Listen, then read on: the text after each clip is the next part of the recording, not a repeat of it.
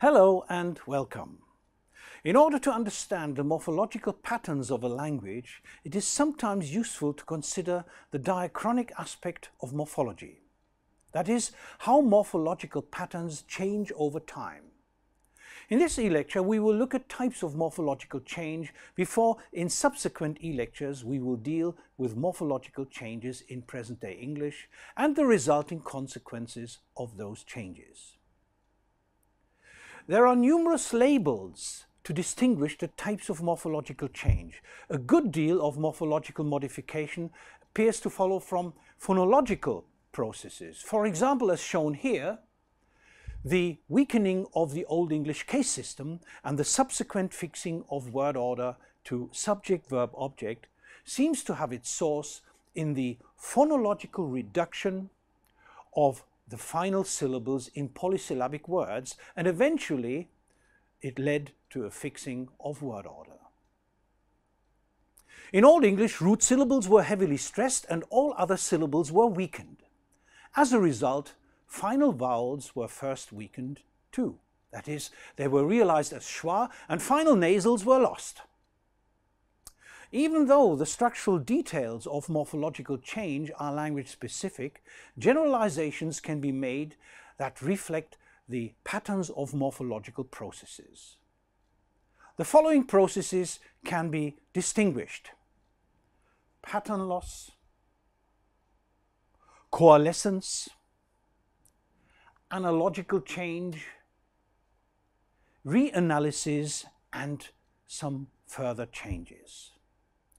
Let us look at these processes of morphological change in more detail, and let's start with pattern loss. Sometimes languages may lose entire patterns, which in turn means that all words formed by this pattern disappear. This applies primarily to inflection. For example, as shown here, we find cases that exist in Latin in its modern Romance successor languages, such as Italian or Spanish.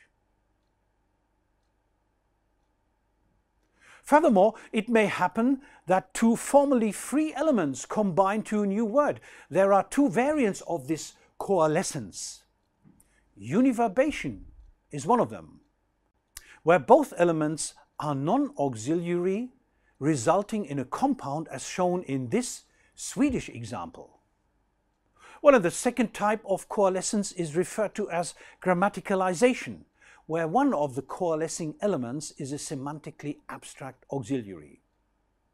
In fact, many morphological patterns seem to go back to syntactic phrases with auxiliary words and are thus examples of grammaticalization. For example, it is plausible, and it is a good hypothesis, that the English past tense suffix ed goes back to the auxiliary form did. However, since this change must have occurred more than 2000 years ago, it may nevertheless be highly speculative. Here is another type of morphological change, analogical change. The most noticeable way in which morphological systems change is known as analogy. In this process, irregular patterns are restructured in accordance with the regular patterns that already exist in the language. For example, in the verb system of English, several of the irregular verbs have fallen under the influence of regular verbs during the last 1000 years, and they have been remodeled by means of analogy with forms such as walk and walked. Two types of analogical change can be distinguished. One is referred to as extension. It occurs in inflection as well as in derivational morphology. In both cases, existing patterns are extended to new lexemes. For example, the forms stick and stuck are extended to dig and dug, or changeable is extended to washable. The second type of analogical change is referred to as leveling, and analogical leveling occurs when a type of morphological alternation is eliminated and the paradigm is thus leveled. Examples are those paradigms in a language that do not contain the maximum amount of differentiation anymore, as you see in these examples from German and present-day English. In fact, some paradigms have so few distinctions as to make the entire group virtually useless in distinguishing function in sentences. Reanalysis, a further morphological change, creates new morphological patterns in two ways. One is referred to as back formation. And here new formations become possible after a complex word has been associated with new morphological patterns, as in edit or televise.